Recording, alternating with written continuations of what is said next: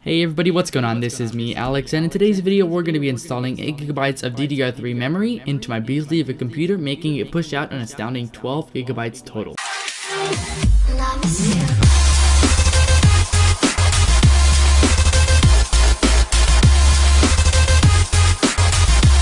Today I ran out to my local Best Buy and I decided to go pick up 8GB of memory because I saw it for sale for $79. This one would normally cost $149, not on sale, but I just could not pass on the deal and I had to go pick it up. It is DDR3 PC3 12800 memory of PNY's Performance Lineup Gaming Series XLR8, and it really does serve me well.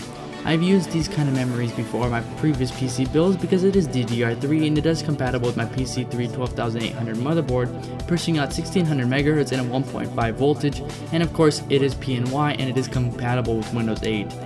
As you see, this already comes with one stick of RAM, making it perfect because that way I can upgrade for more sticks of RAM since my computer has a total of 8 along with its motherboard supporting 4 sticks of RAM, so I am completely covered. PNY does make life simple. I have used them in many of my previous builds as I mentioned before, and I just really like the look of this RAM. Not that it really matters in any ways because I'm going to be putting it in this closed case, so you can't really see because it's not really transparent. However, it does really serve well. I am editing on this computer currently this video, and first thing you want to do is you want to unscrew the screw on the back of the computer case in order to remove the back panel, exposing the insides of the computer. All you're going to want to do is sort of pull back on the case and then wiggle loose in order for the case to just fall right off. Inside you're going to see the computer exponents, probably the motherboard first, the power supply, and a whole bunch of cables that you do not want to touch until now.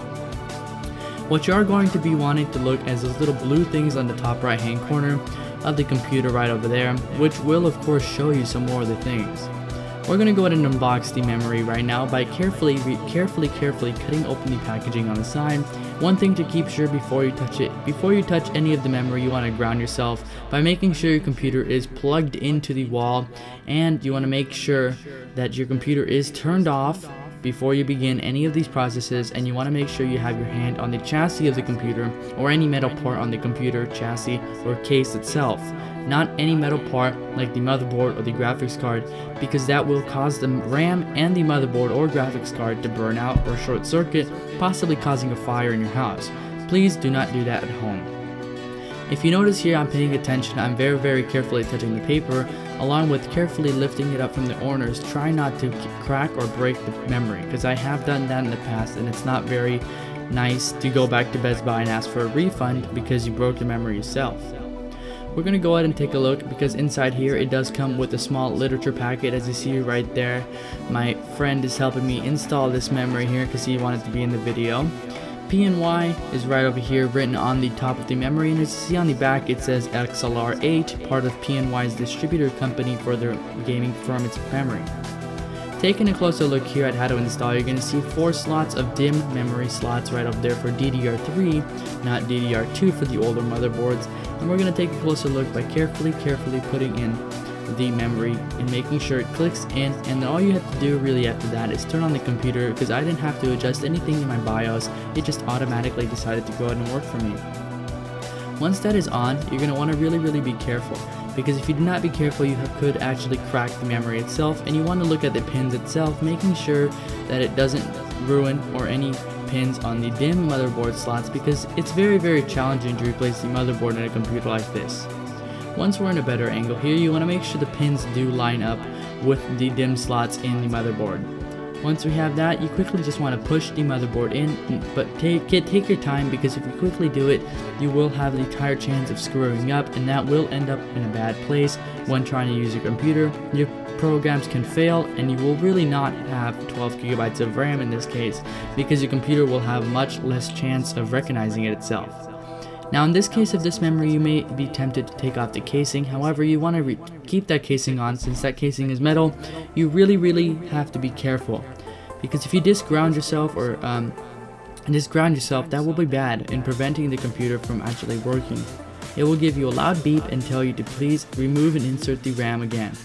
Once you have that in, it should just click in right there. Before you do that, you want to be careful in powering it on, but before you do that, do not put back on the back cover, because in case you will have to take it off. Now I can already feel the RAM kicking in once I just log in right into my computer's Windows 8. The power on time is really fast, and I've never really had a computer turn on this fast except for my Mac Mini, but that was only probably because it has a solid state drive. Once this computer turns on, it has a lot of programs to load up, making it much harder, and that's why I purchased some more RAM.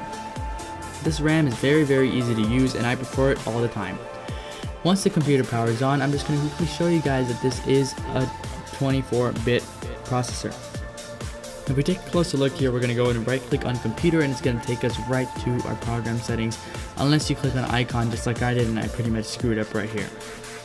So once you double click on that, it shouldn't really do anything. I don't know why I double clicked on it, that was my stupid mistake. But once you do that, all you're going to do is you're going to open this up right here, and what you're going to do is you're going to right click on this PC and go to properties. Now I forgot to do that. I tried to go to properties here, and apparently that didn't work. That just opened up the desktop icon properties, so that really didn't help me at all. What you got to do is you got to go ahead and you got to click on the open the computer. Forgot to do that, sorry about that guys. I'm going to show you here. Okay, so once I got that open, it's going to see installed memory RAM. If you guys enjoyed the video, please make sure to give it a thumbs up. Subscribe to my channel if you guys already haven't to stay tuned to the latest and greatest